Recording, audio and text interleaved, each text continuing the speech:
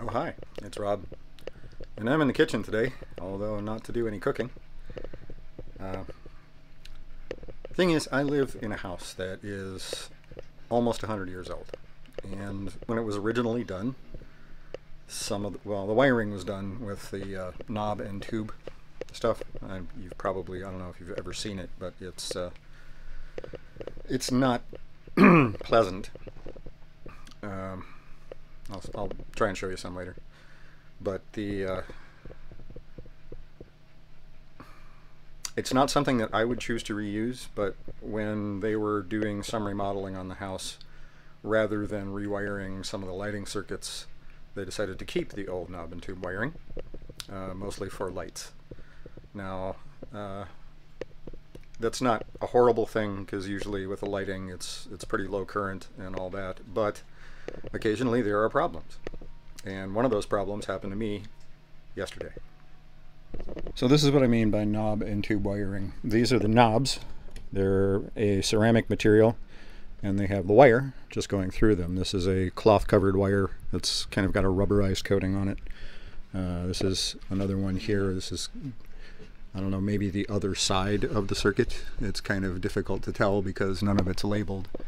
And as you can see, there's enough of it that goes up into the wall there. Some of it comes down on this side.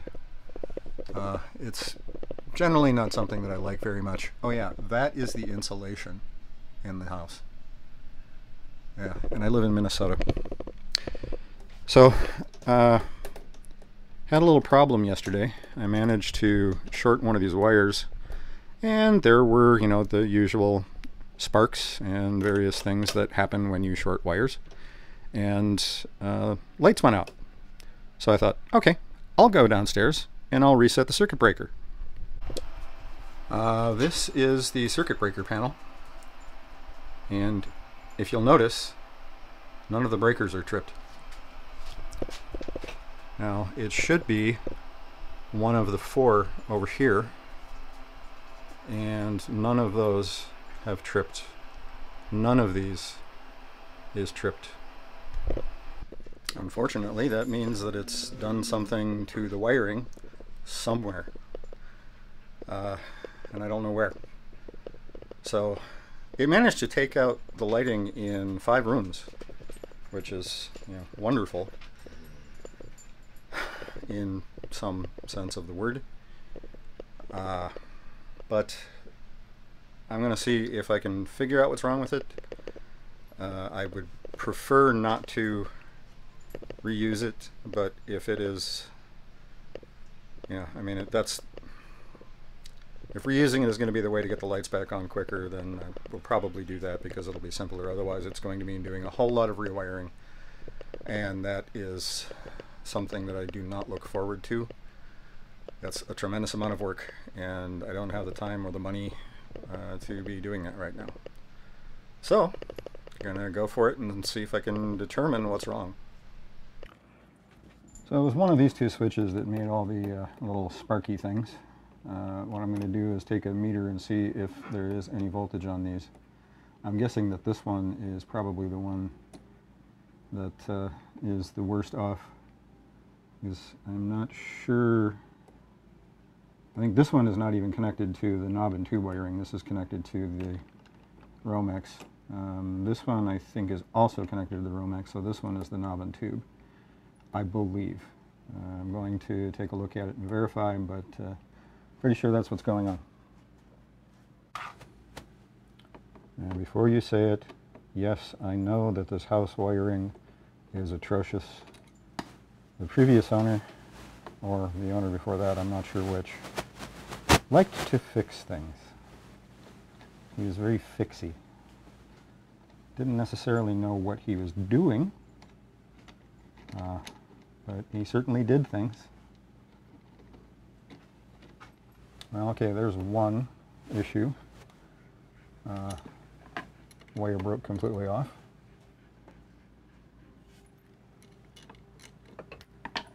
One of the things I really hate about knob and tube wiring is that there is no easy ground reference anywhere.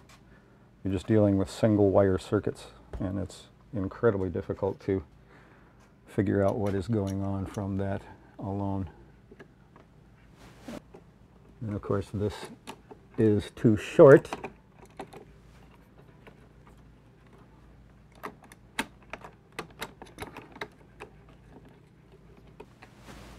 Yeah, I'm getting about 1 volt AC across here, which is pretty indicative that the power is not on.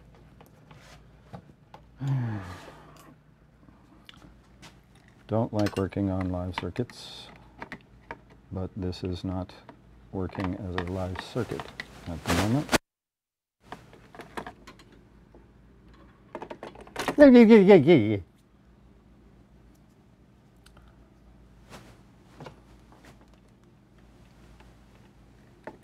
So just to verify that I just got shocked.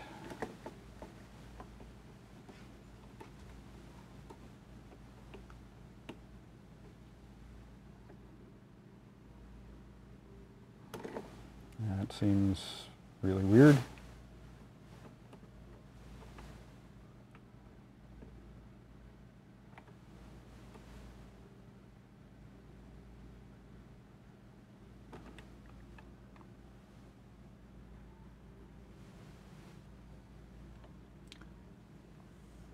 Alright, I am not overly enthused by this. What is going on? Alright, I'm going to try and get this wire off of here. Okay, I finally did get the switch out, which is quite nice. And just for the heck of it, I am going to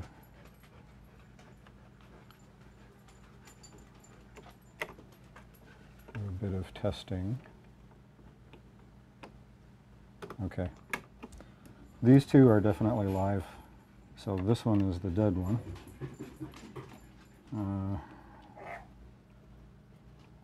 Let me see if I have any.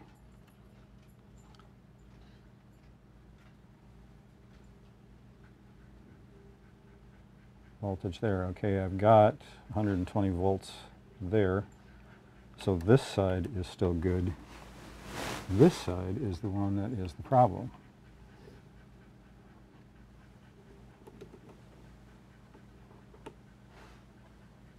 Or not. I'm going to swap tips. Okay, so this is intriguing. If I measure from this lead to here,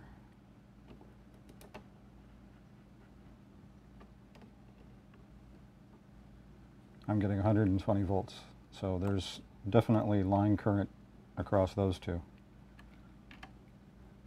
However, I'm also getting line current or line voltage across these two. And that's confusing to me.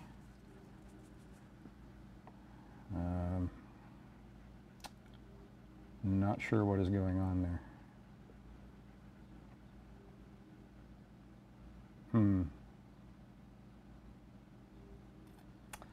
I got to think about this for a minute, and I'll be back. Well, this is the kind of thing that will give any electrician nightmares.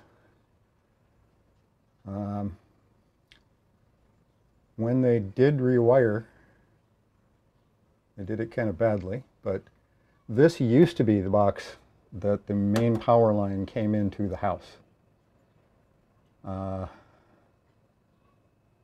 I don't know if there was a fuse box in here or what.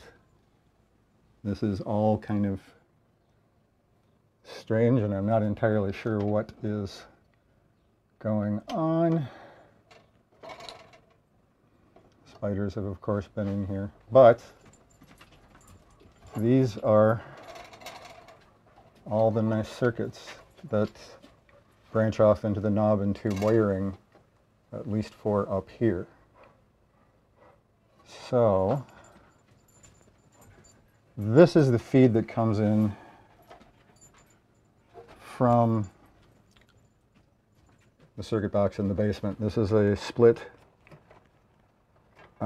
it's I think anyway, that this is a 200. I think this is a split phase, so it's got 240 across here, I believe. Hang on, I'll be right back. Okay, as I was saying, I believe that this is a split 220. So we've got one phase on the black wire, one phase on the red wire. The white wire is neutral. And then of course this is the ground bonding wire. Now I don't know which circuit that light is on, but I am going to, okay, I've got one going to here. Isis, no bark. All right, I am going to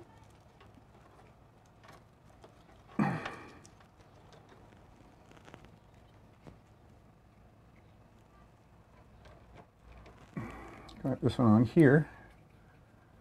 Check and make sure that there is voltage there. Oh, and look at that, it comes around. Oh, that's interesting. When I put the test lead in, the light comes on. When I pull it out, the light goes off.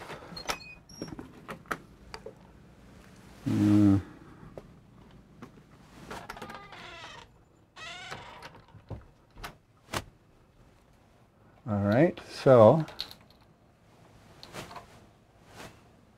yes, indeed, there it is.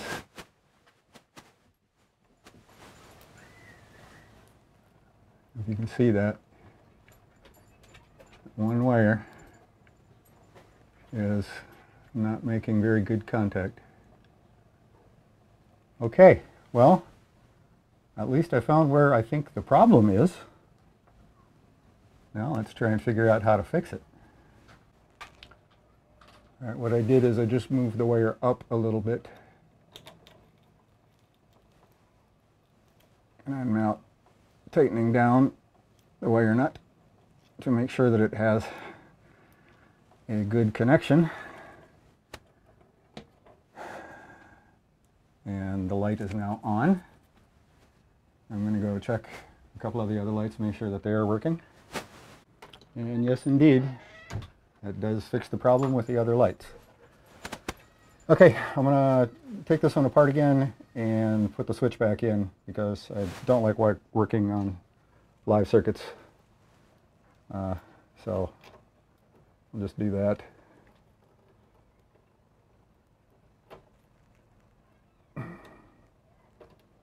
Yeah, the wire that was loose is the actual power feed. So, all right, and we'll be back in a minute. All right, I've got the switch reinstalled. And you can tell the power comes back on, the lights come on. Isis, no bark.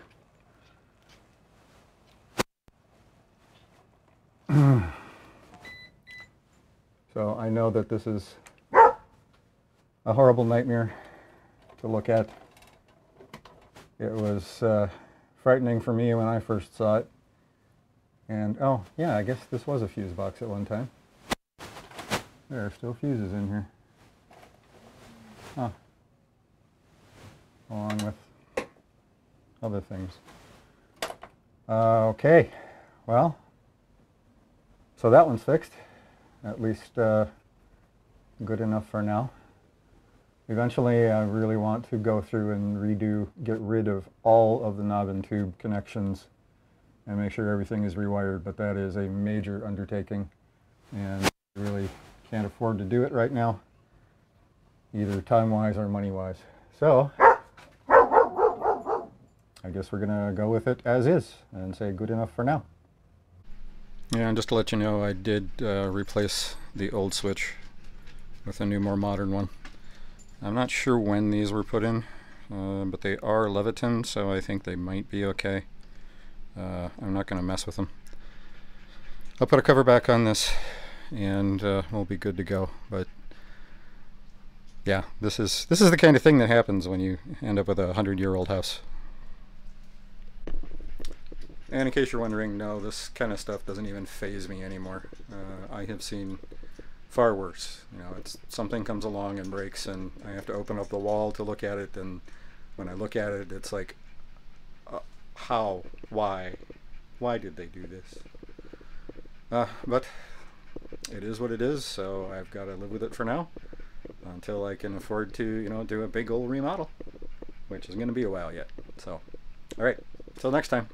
See you.